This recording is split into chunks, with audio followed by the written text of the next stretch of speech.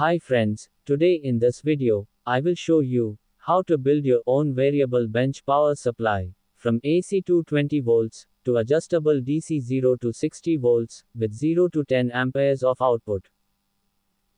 I first designed the simple circuit diagram, which first converts the AC input to DC, and this 12-volt fixed regulator powers up the cooling fan and energy meter. And these power transistors drives the output load, with proper current sensing control using this IC, which allows to control voltage with this potentiometer, and also control current with this potentiometer. Then I converted the schematics into the PCB. For easy assembly I ordered PCBs from JLC PCB. Get 1 to 8 layer PCBs for just $2. Efficient large-scale production reduces costs, and bringing you PCBs in unbeatable prices. And then I prepared the PCB for its components. So, let's place all the components into the PCB according to the circuit diagram.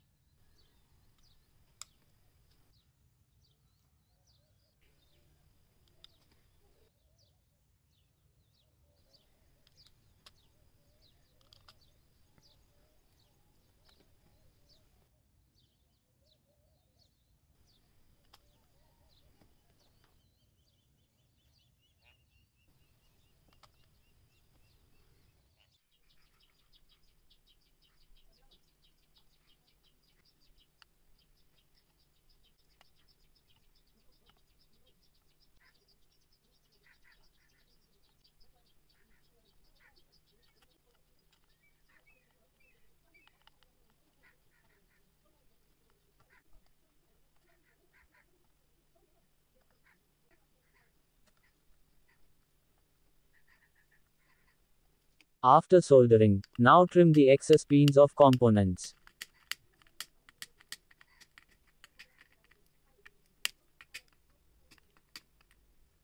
Then I cleaned the PCB with isopropyl. And now our PCB looks nice and clean. Before any further ado, let me tell you that you can also order the same PCB for this project, without messing up on pref board. Just go to the video description, and with this link sign up on JLC PCB website. JLC PCB provides easy, affordable, and reliable PCB and PCBA solutions, empowering electronic engineers to develop projects efficiently. Just upload your Gerber file here. To get instant quote and order in minutes, it is easy as online shopping. After uploading, you can see the preview of the PCB. You can also change quantity and color of the PCB as per your requirements. Quality and lead time is reliable, all in-house production, ensuring stability and strict quality control in every process, and lightning fast PCB production, in just 24 hours. And then you can save to the cart for the checkout process. Also don't miss JLC PCB's 6-layer PCB special, get $30 off with a coupon, and enjoy top quality 6-layer PCBs, plus 2 UENIG finish, and no engineering fees for wire-in pads. Now back to the video, you just need a good size of aluminum heatsink. Also apply thermal paste for better heat dissipation.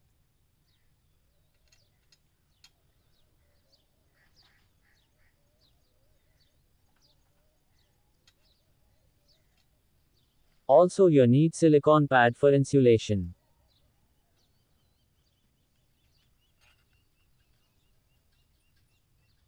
Use 3 mm bolt, and secure the transistors at its place.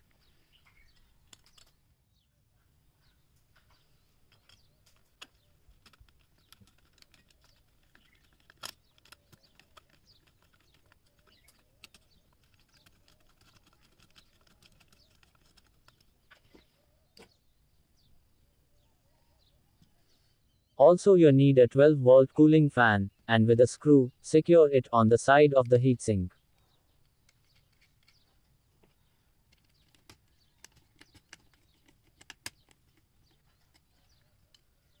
Connect the fan connector at its place.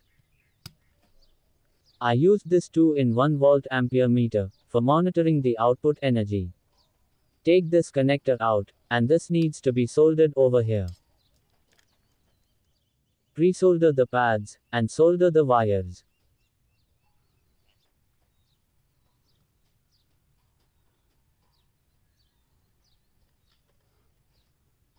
Also take this connector out, and connect in this connector. With screwdriver secure it at its place.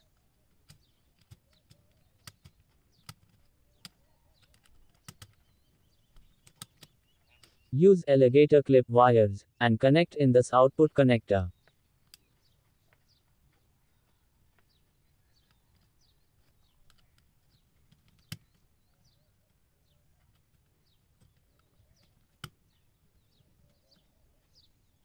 You can use this meter, but I have already converted same meter to bigger digit display, so I will use this. Connect the connectors at its place.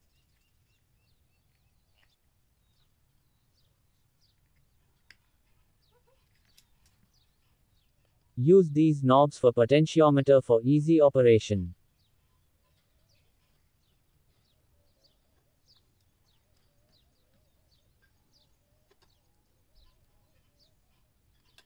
Also you need a step-down 24-volt transformer for power input. Connect these wires in this input connector, and with screwdriver tighten the screws.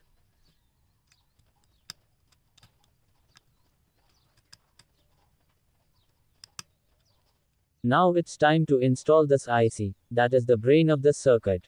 Place the IC into this IC base connector. Now connect the AC to this transformer.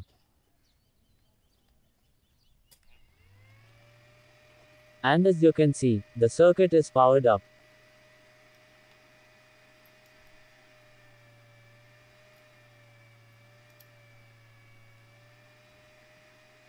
You can now adjust both voltage and current output.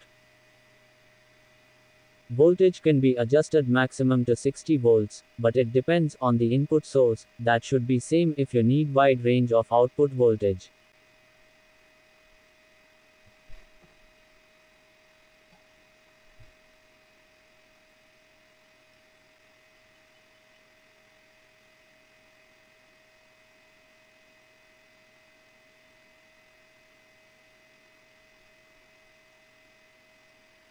And current can be adjusted to maximum 10 amperes. Now for the test, let's set the voltage at 12 volts.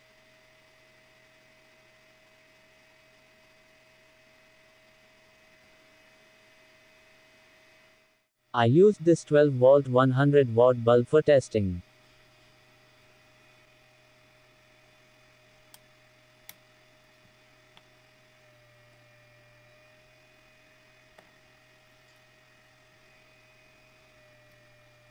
As you can see, you can easily increase or decrease the current to load with this current potentiometer. You can also charge any type of battery using the same circuit. Just set the voltage output, and then you can control and adjust the current according to your requirements.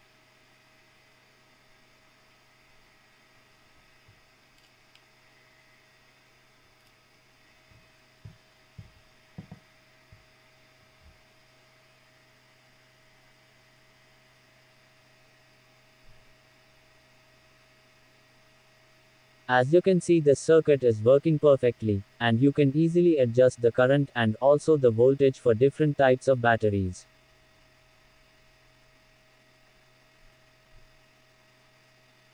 You can also enclose the circuit into a box and make a professional and reliable lab bench power supply for different applications.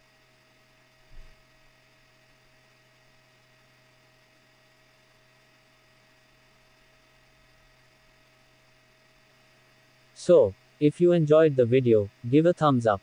For more useful videos, subscribe the channel. Also check out these recommended videos. Thanks for watching.